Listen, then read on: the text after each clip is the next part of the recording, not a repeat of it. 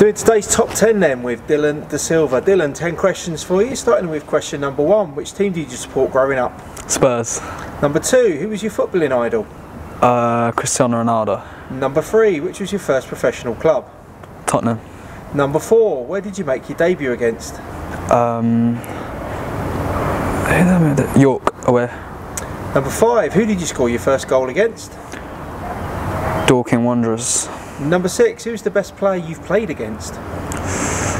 Heung-min Son. Number 7, what is the best stadium you've played at? Probably the South Korea National Stadium. Number 8, what are your pre-match superstitions? Don't really have any, you know. Probably just eat the same meal. That's about it. Number 9, what is your nickname? DDS. And number 10, if you weren't a footballer, what would you be? I'd play golf.